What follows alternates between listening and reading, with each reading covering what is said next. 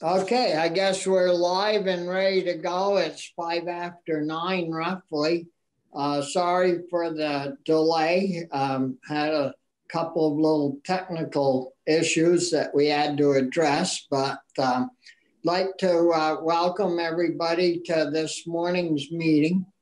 We're going to be hearing this morning from Kim Crosby and Carrie Thompson, and one's a milk bottler and reseller, and Kim is with Casella Waste, and she's the compliance officer there. And I believe we're going to talk some about the unwrap machine or whatever it is. We're going to find out. But anyhow, we're dealing a lot with food waste, food scraps, composting on farms, and so that issue is important to us and how it's working. But before we get into that with you, Kim, and I don't. Is there any reason, Carrie, do you have a time crunch or no? No, good. I'm good for a little bit. Yeah. So we'll have the committee introduce themselves and then, yeah, boy, that looks better, Pearson. We've just been Zoom bombed. Yeah. Forgive me. Kids at home on Wednesday. It's tricky. Would you like the committee could introduce themselves, please? Good morning, Chris Pearson from Chittenden County. Anthony Polina, Washington County. Brian Collmore from Rutland County. From Franklin County and Alberg. And I'm Bobby Starr, and I'm from Essex, Orleans County.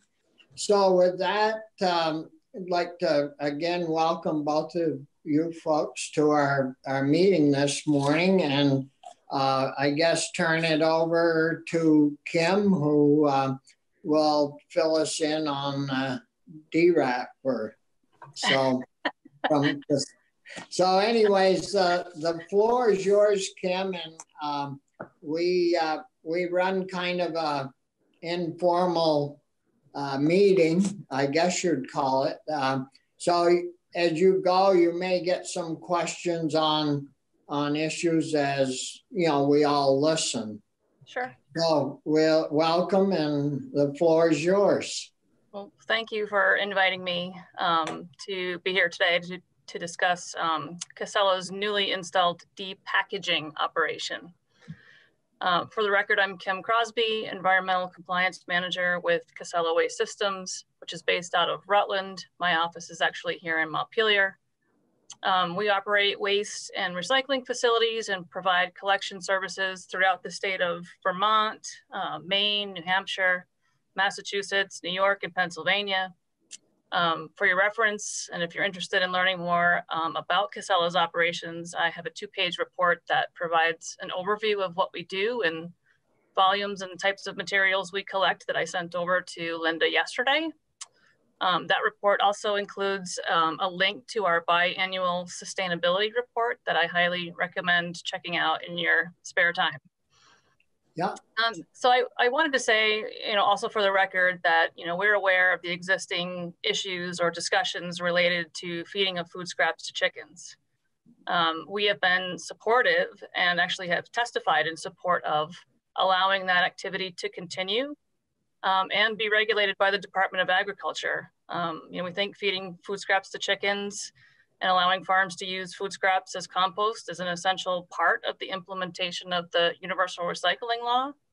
And it's certainly a great option for managing some of the source separated organics. And since we've been following along on that topic, we heard some concerns about the depackaging operations. So we thought it would be a good time to come in and talk about the facility that we recently installed at our transfer station located in Williston.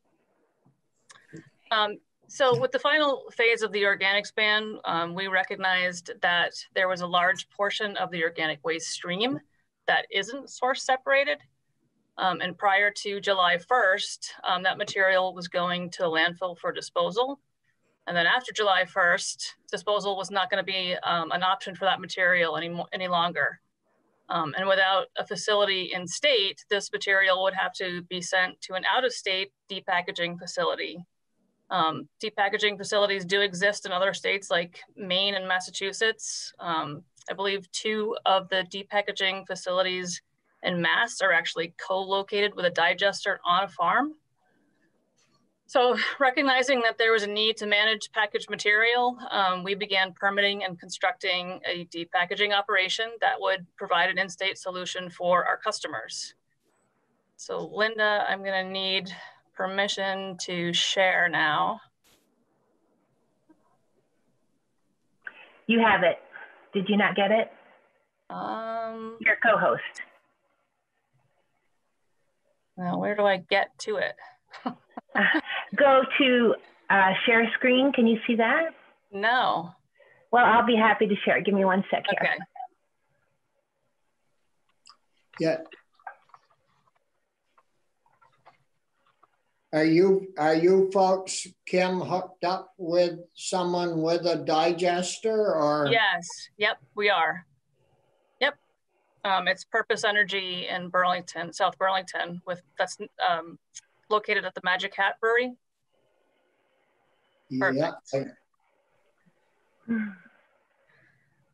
Okay, so Linda, if you could just go to the next slide. Be great, thank you. Oh, yep, right there. So this is an overview of the operation of the facility. The unit can process around 20 tons an hour. We have 3 15,000-gallon tanks on site for organic slurry storage. We can process and remove contaminants from our residential and commercial organic collection routes and bring that material to a certified compost facility. We installed a baler so we can bale and recycle cardboard packaging and boxes. And as I was just saying, the organic slurry that will be produced will be transported to the digester operated by Purpose Energy in South Burlington. The digester uses organic waste streams to generate biogas that powers Magic Hat's boiler and cogeneration system. We're also planning to backhaul some of their gray water to the digester to use in our depackaging facility to process certain types of materials in lieu of using clean water. Thus we'd be saving on water consumption. And we do anticipate formally opening the facility at the end of February. We had hoped to open sooner, but construction got delayed a few months because of the pandemic. So next slide, Linda, unless anyone has any questions. It sounds like you're utilizing everything, either the cardboard or styrofoam. You're getting rid of that in a recyclable way along with the meat products? Right. So if the packaging is recyclable packaging, then we can recycle it. And if it's not, then we're obviously going to have to take it over to the transfer station for disposal. But we did put a baler in, which you can see down at the bottom of that site plan for cardboard that was typically in the past getting disposed of. So we'll be diverting more of that from disposal, which will be great. So you can see the tipping area. There's 2 bunkers there, labeled tipping area, that will store the material as it comes in. And then right above those bunkers, there's a hopper where the material will get loaded into, and that feeds the unit right above that hopper. And inside that unit, there are paddles that kind of bang the organic material out of the packaging. And below those paddles, there's a series of screens, and you can change out the screens depending upon the material that you're processing. So we could bring those screens down to 1/4 inch in size. And so if it's a liquid material that we're processing and we're adding water to it, that will get conveyed to those 15,000-gallon tanks. If it's a dry product that we're processing, it'll come out one of those chutes. It'll be conveyed with looks like a large screw through one of those chutes and it will drop out into a roll-off container, and we can take that either, again, depending upon what it is, to a compost facility, or maybe it could be animal feed. And then we have the trash stays on top of those screens below the paddles and moves out and is conveyed out through a separate chute and disposed of in a roll-off container. Any questions there? It's pretty hard to see, but. Well, I got some other pictures that'll give you a better view of it. Mr. Chair, I have a question. Well, two questions. Kim, I don't usually go for sort of grand openings. As a senator, we get invited to that stuff, but this is so cool. If you do invite people, please think of me, and I'd be glad to come check it out, just because I'm very curious about it. How automated is it versus labor intensive? Like, is there one person watching this, or if you're trying to, reuse the cardboard or whatever, or do you have to have several people? I'm just trying to have a better vision for that. So we're trying to figure that out too, Senator Pearson. I mean, we literally just turned this unit on last week. So, we've got one person, obviously, that needs to, manage the material on the tip floor and load the hopper. And really the unit runs itself. There's not a lot to do behind the scenes. Obviously, we're going to need to monitor the boxes and work the baler, but I don't, maybe 2 people, 3 people tops, maybe. Fascinating. Okay. Yeah, and to your point about a grand opening, we had planned on doing that. It's a little challenging with the pandemic, but certainly, any one of you who wants to come over and check it out, we can figure something out. Absolutely, it's really amazing to see. It's very impressive, and a lot of credit goes to Mike Casella. He really worked hard seeing this project constructed and finished. Do they have other plant, or not you folks, but are there other plants? Is that the same as Maine or Pennsylvania? Yeah, it's a similar operation. I've never been to the one in Maine, so I don't want to speak too much about that, but that is a depackaging facility as far as I can understand. And, without one in Vermont, that material has to go out of state to be managed. It can't go for disposal anymore. So we needed an in-state option to manage it. Yeah, well, I think, and the committee can pick up on this if I'm wrong, but I thought we heard that Maine, they had a lot of plastic that also got through the process and into the meat. Or did we hear that or not? Well, I think some of the concern with what's going to Maine. So I was at a Act 148 stakeholder meeting about a year ago, and they had a representative from AgriCycle and from Hannaford's come in and talk about that process. And Hannaford's liked sending that material to that operation because it was easier for them. It was cost effective for them. It was less labor intensive. But there is material that's mixed, right? There's source separated mixed with not source separated material. So, the issue with microplastics is a problem. It's it's in compost and it's in digestate. And we certainly have no interest in contributing to an issue. We want to work with this technology to try to resolve that issue the best that we can. Yeah. Kim, so do I have it right that you set the machine up and you run, an hour of meat, and then you switch the machine around and you run an hour of crackers or whatever? Like, is that the premise? Because it's automated, but up to a point, I'm guessing. Yeah, we can process organics from our commercial and residential collection route, and I've got some photos of that. It actually comes out pretty clean. And it's great because it removes a lot of people are using the compostable bags. Yep. So we can remove a lot of that. And we actually brought one test load already over to a certified compost facility. So it's nice and clean. All right. It was actually amazing to see how clean it did come out. So besides meat, you run a lot of other products through there, or you will absolutely. do. Absolutely. Linda, if you want to go to the next slide. There's the actual unit itself while it was being installed. So that long sort of chamber there is where the paddles are inside. And that big sort of black thing is where the hopper feeds into that unit. The material moves up that chute and feeds into the unit and then disperses to either chute. It looks small in this photo, but it's actually quite large and really impressive how quiet it is and how fast it can process material. So then the next slide. So here's some examples of the material that we can process. So Ben and Jerry's ice cream. That's either expired or it's off spec.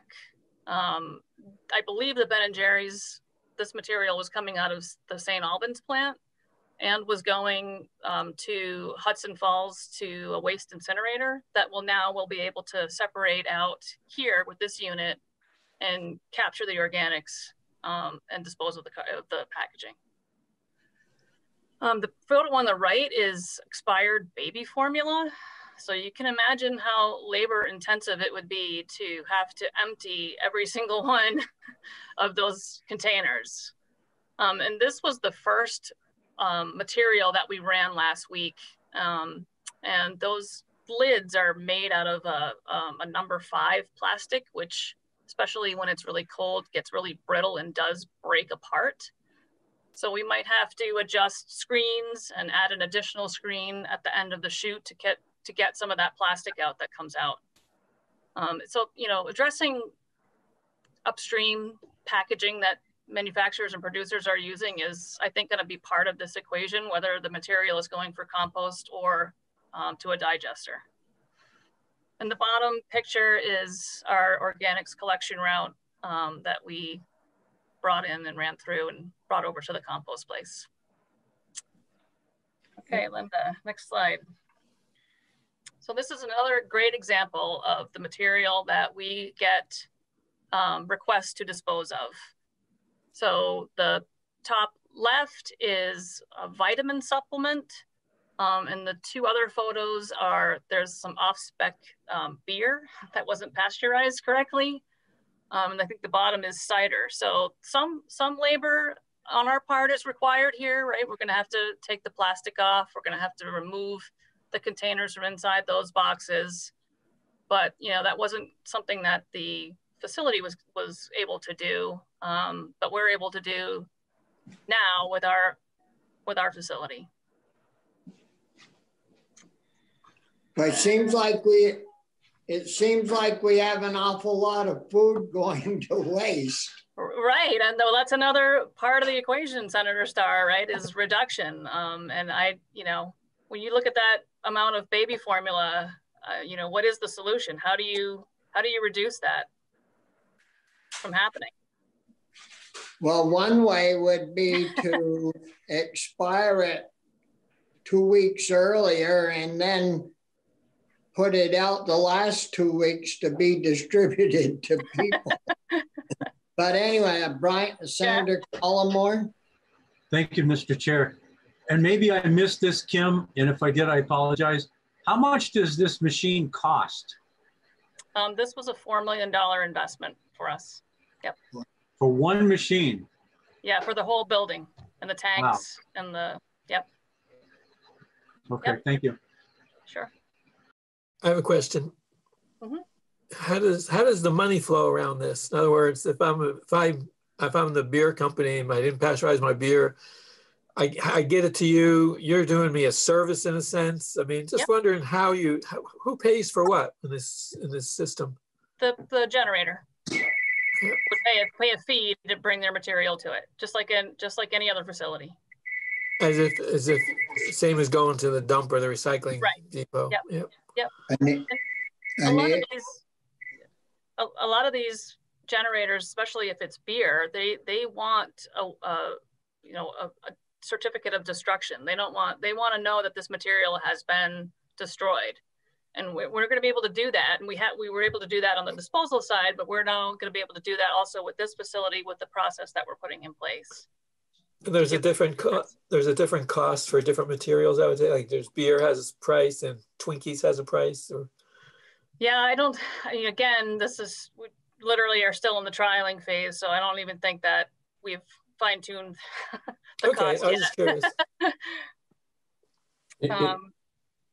In a related question, Kim, then does Magic Hat just pay you as if you're an electric producer, or and it's only so much of our business, but just trying to understand. You've obviously designed this in a symbiotic way, which is pretty fantastic, and I'd love to understand their piece of this. Yeah, it would be worth actually maybe inviting them in to explain what they do. I believe we have a contract with them. I'm not sure of the details. I could find out though. Any other questions? I think I have one last slide, possibly. There's an overview of the general tip floor. You can see the hopper in the back, the baler over to the right for the cardboard, and then one of the chutes where the material comes out. Next slide. Some of the material as it's been processed, that's dry, right? So there's some nice organic looking material. And the picture on the left and the chute in the far back is the one that the packaging is coming out of. So you do, or do you have a dryer there, or is that dried product that went through the process? It's the dried product that went through. Yep. And sometimes, as we're working out this system and how to operate it, we might figure out that adding water is a better solution than processing it dry. That looks like it would make good chicken feed. Yeah. It does. I think it's vitamin supplement. They'd be pretty healthy. And then the next slide, I think this is the last one. And that's just a picture of one of the tanks that we can store the organic slurry prior to being transferred over to the digester. Yeah. So again, we're still in the testing phase. As I mentioned, we just turned on the unit for the first time last week. We're trying to figure out the best way to operate the unit. We figure it's probably going to take a whole year to nail that process down as we go through each season. And initially, our plan is to pretty much only process the material that we handle. But at some point, we are hoping that we can open it up to a third-party hauler. Yep. So, any other questions? Senator Colmore. Thank you again, Mr. Chair. This is just a comment, not a question, Kim. Being from Rutland, I have the advantage of remembering back when John and Doug Casella began the company, and I just have to marvel. I mean, they started with one pickup truck and began picking up people's garbage, and here they are, a company that gives back tremendously, by the way, to the community. I just wonder whether John or Doug ever imagined what would what they'd be looking at when they first started. So it's a great company. Well, thank you for saying that. I appreciate that. We certainly are trying to be, on the cutting edge of technology, and John has said himself multiple times, we'll cannibalize ourselves before we, if we have to, in order to, save landfill space. So. Yeah. Senator Polina. Do you Casella own or operate these facilities in other states? You mentioned there's some in Maine, Massachusetts. Do you own those, or? No. Is this your first one? This is the first one. Yep. Right. This is the first and only one in Vermont too. Yep. Yep. Well, it would be good if Chris could get over and look the thing over, and he could report back to the rest of us that live away. Yeah. Chris, did you have a question? Or? Yes, I'll take some video, and you can help me share it on the screen there, Mr. Chair. so one, Linda's saying we got to move on, but Kim, are you guys a big enough player now that you're really in the region? There is a fair bit of manufacturing of food and processing food. Are you a big enough player to talk about the upstream packaging with people, or is that part of the vision down the road? I'm just curious. You know, what you guys are doing is amazing, but upstream is where we start to really make the whole thing a little easier, I would guess. Yeah, I did participate in the Vermont Product Stewardship Institute this summer on an EPR bill on packaging. So yes, we are a big enough player to want to be part of those conversations. Absolutely. Yep. If we could get into a biodegradable packaging system, you know, products, that would be great. Yep. Well, I think Kim will move on, and certainly appreciate you being with us. And you know, Casella's doing a great job. Of course, up where I live just 10 or 12 miles from the Casella waste site in Coventry, and that runs that runs very smoothly up there. They do an excellent job, and so thanks a lot for everything. Thank you for having me, Chris. Senator Pearson, I can be in touch with you about getting you over to the site once we're fully operating, if you like. Yeah, when it makes sense. You've just piqued my curiosity. Yeah. So when it can happen, I'd be glad to do it. Right, thank you. So welcome, Carrie, and you're going to talk to us a little bit about Ayers Hill Farm Creamery. We've heard from Senator Parent quite a bit about that, and it's great that you could be with us this morning to tell us all about it. Well, we ain't perfected it yet. It's a lot of work. A lot of work. We've already been asked quite a few times, would we do it again? I'm not sure that the answer on that. I'll know more in 10 years. So our creamery came in August, and it's going well. The milk's really selling. But it kind of, we knew there wasn't much money in the fluid milk, and that's holding true. If you're gonna sell, you gotta sell in a large volume, or you've gotta do value added. So right now, we've only branched out to, we've got whole milk, white whole milk, we've got chocolate milk, and we've got cheese curds. Cheese, they're all a hit. We're out, we're 9 miles from town. We're right literally on the Canadian border. So people have to seek us out. We are in Main Street Market in Richford.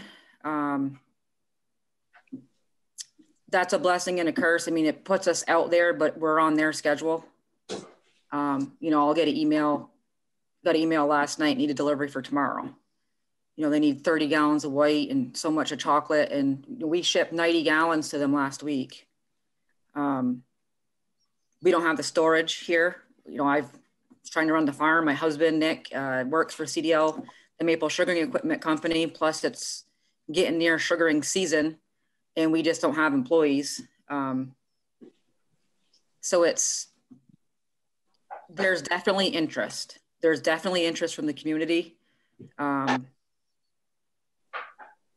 I was probably slower getting on the whole buy local than other people. We're farmers, so when I go to Hannaford, I usually buy store brand. I don't, support the local farmer, so to speak, just because of the money issue. We're selling our milk for $5 a gallon. You can go in and buy Hood. I think it's $4.69 right now. So we are a little bit more expensive. Plus people have to travel to us. We have a little farm stand right here in our driveway. We're about a quarter mile from the farm. We've had quite a few people want to tour the farm, check out the creamery.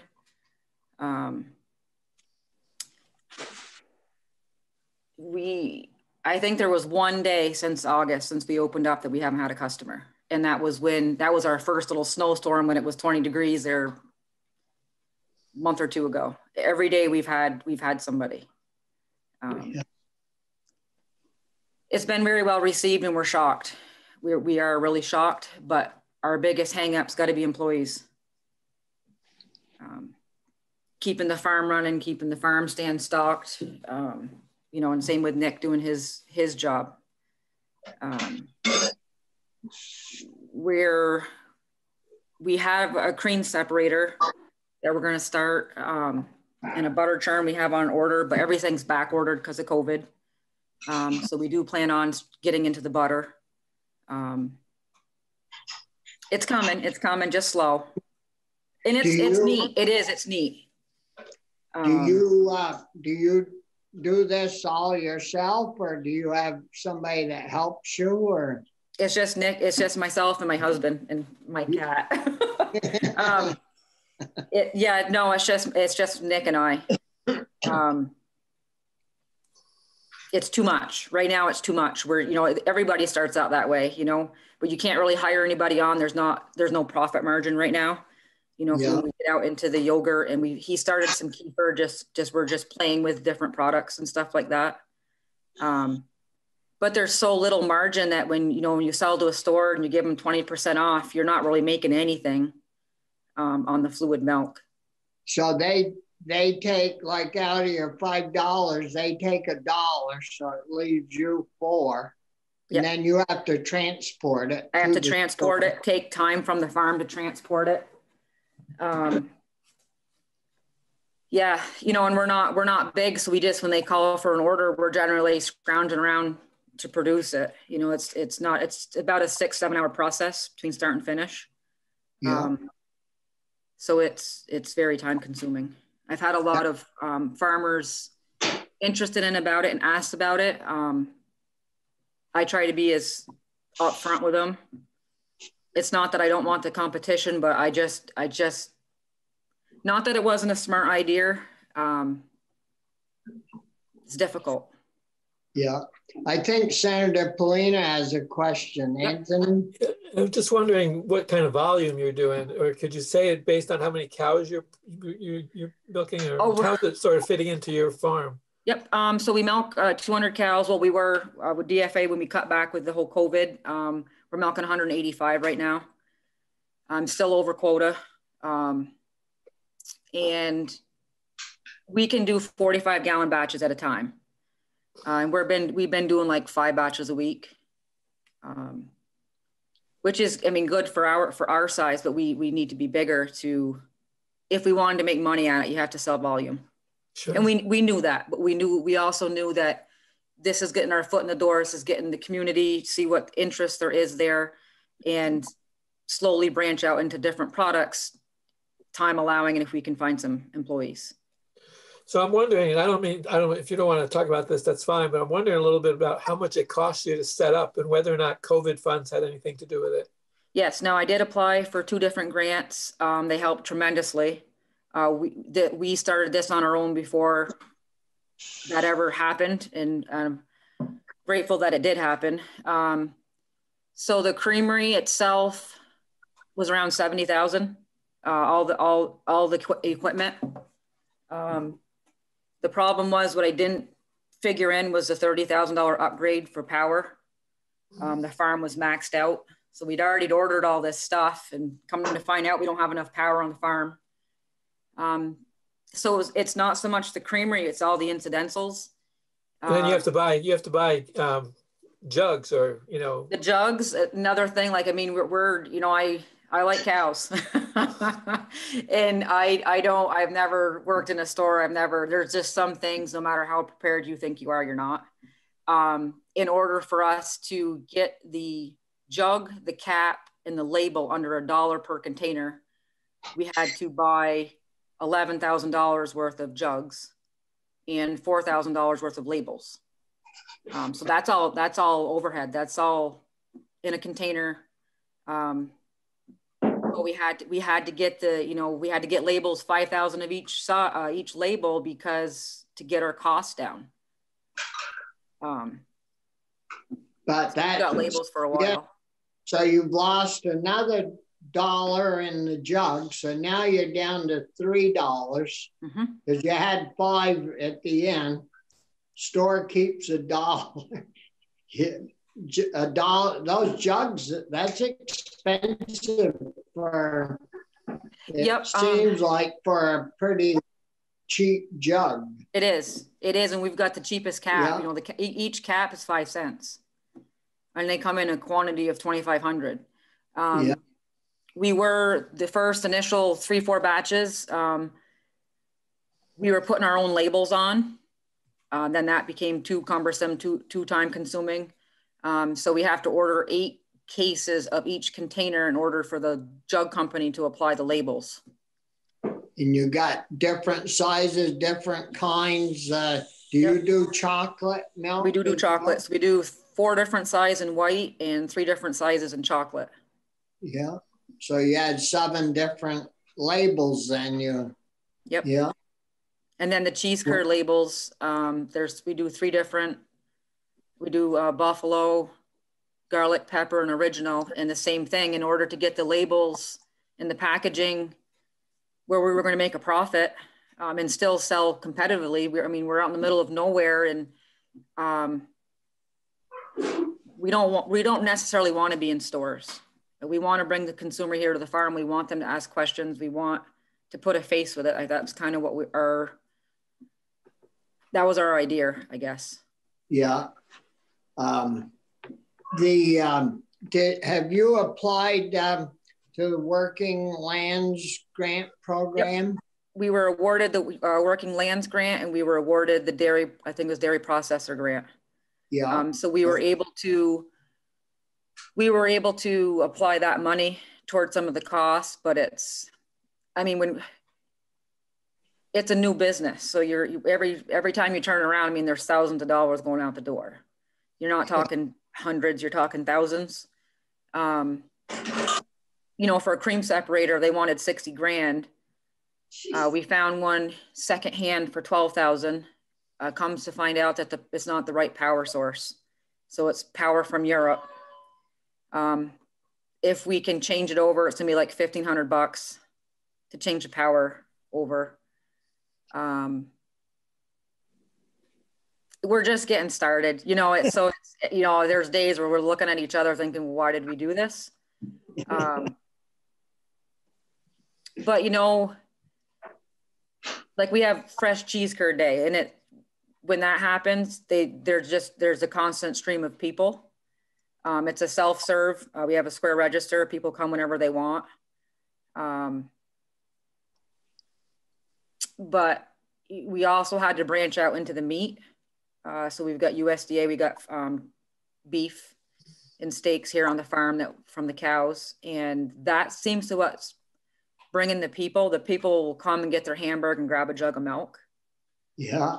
If we had just milk standing alone, we would have already shut it down. Well, you're going to end up with your own store here. You keep going beef and then get some berries and fresh veggies. Now I got pigs and chickens on the way. Yeah. Senator Pearson has a question. Yeah. Thank you, Carrie. I'm often struck at, the kind of work you're describing. It's really where we were. It's old fashioned in a way, and yet you're cutting edge, and congratulations. And I wish you a lot of success. Can you just talk, in the legislature generally, we focus a lot on broadband and what it means to rural communities and businesses. And can you talk about that? What do you have decent broadband? What is the internet piece of this? Is that part of your puzzle? Just help us understand, because we're dealing with that not in this committee, but across the board. Broadband's a huge issue. We actually tried getting some security cameras for the shack, and the broadband wasn't enough. So we had to go with a simpler version. The Square register runs on Wi-Fi. There's just simply not enough. even with the farm, on the farm end, there's just not enough. It's not fast enough. It goes in and out. We have good days, bad days. When it rains, we don't have good service.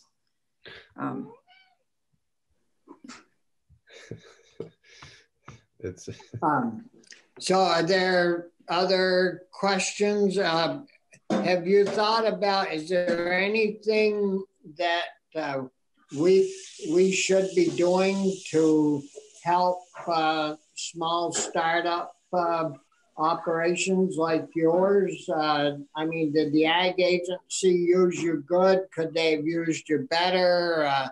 Environmental issues, you know, economic issues. Are there things that we could be doing to make life easier for operations to get started? I was treated well. I can't complain about that. When I called for questions, I got the help. I've been dealing with Tony Kitsos from UVM Extension. He's been helping us come up with a business plan and actually what direction do we want to take this? Where are we making money? Where are we losing money? I got to say the biggest thing is employees. We need competent employees. Yeah. That's the biggest hole. Yeah, and you know, we hear that every day from whoever we have in, you know, from big businesses to small businesses to truck drivers to just regular laborers. It's really a major problem. That's where we're trying to decide as a farm what direction are we going to go in, and we keep coming back to the whole labor. I've just recently tried to become an H-2A employer for a visa, and that's a lot of red tape. I've been approved, but now my 2 employees that were coming from South Africa, the border has been shut down. So we're in limbo there waiting to see what happens. Oscar. Yeah, but yeah, just say labor was the biggest deal. Yeah. Carrie, go ahead, Carrie. Carrie, if you could get to, you know, how many, I know you and I've talked about those 2 employees, but long-term, you know, looking 3, 4, 5 years down the road, what type of employment prospects do you know, how much labor do you think you'd need? I need 4 people. I need 4 full-time people. I have 2 Hispanics that are milking, husband-wife team, and they're awesome. And now I'm trying to get 2 outdoor people, crops, maintenance. There's just not a labor pool. I've tried for 2.5 years, applying through, posting job ads through Craigslist, Facebook, and Indeed. And it's not a good site out there. And we've changed, you know, I'm not asking for 80-hour work weeks. I'm asking for 40 and housing and, you know, $1,650 with housing, everything included. I don't think that's a bad start, and you still can't get anybody. No. And probably all the milk they can drink as well. That's right, and beef. Yeah. And some maple syrup on the side. Boy, $1,650 and with those bennies, I mean, that adds up to real money. It's I always thought it was the money, but it's not. That's not the issue. Just won't work. Just won't work.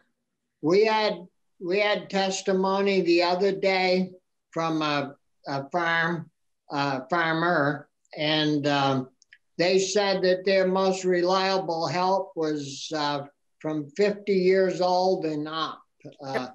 And they would hire people even 70 years old if they wanted a job, because they knew that they would show up at 8 o'clock in the morning or whenever. Mm-hmm. And no, it's a crazy issue we got facing us. Maybe we have too many giveaway programs. I totally agree with that. But anyhow, we've got to jump on to another meeting. I have one other question. Speaking of the UBM person that helped you with your financial plan, was that through VHCB? Yep, I dealt with Tony Kitzel's for a while, but I did get hooked up through VHCB with them. Yes. Yeah, yeah. And if you run across anything that you think that we could be of assistance with, give Corey a call, or any one of us a call. I work on all kinds of issues, from unemployment to getting signed up to get your vaccine. Right. Yep. But if you need anything that you feel that we can help you with, feel free to reach out to us. We're here to serve you people, and so anyways, did you have anything else you wanted to add, Carrie? No, I think I'm all set. Well, thanks for the time. I appreciate it.